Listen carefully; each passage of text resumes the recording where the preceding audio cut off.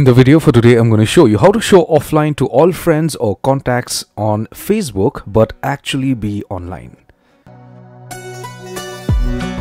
So I'm going to show you how to do this on an Android phone, but if you have an Apple iPhone, not a problem. You could also watch my video completely till the end because this is the same procedure for you guys also. So the first thing is get hold of your phone and open the Facebook application. Once you do that, I want you to click on your profile icon to the top right.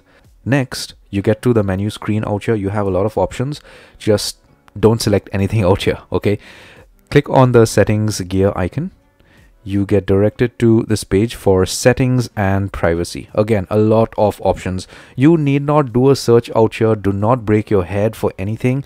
Just type in active status out here. Okay, so active. As soon as you put in the word, you get a suggestion. Click on the first option, active status. Here you need to turn this off. Click on turn off. So once you turn off active status, what is going to happen is that your contacts or your friends on Facebook are going to see you as offline or not available, but you are actually going to be online. All right.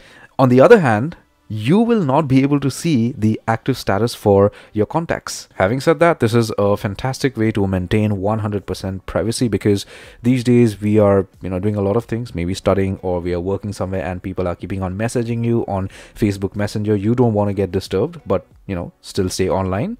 This is a fantastic option that you may select. I hope this was interesting and you got some value. If you did, give my video a thumbs up, subscribe, and hit the bell notification icon. Take care, my friend.